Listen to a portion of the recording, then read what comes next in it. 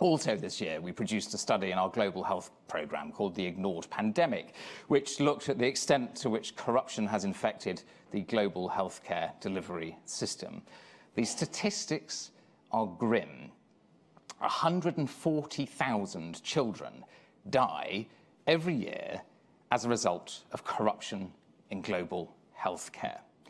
$500 billion, that's around 7% of global spend on health, is lost every year to corruption.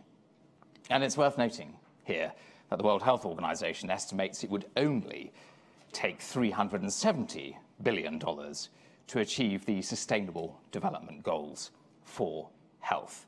This simply cannot go on, and we must be able to redouble our efforts collectively to tackle the connective tissue of corruption.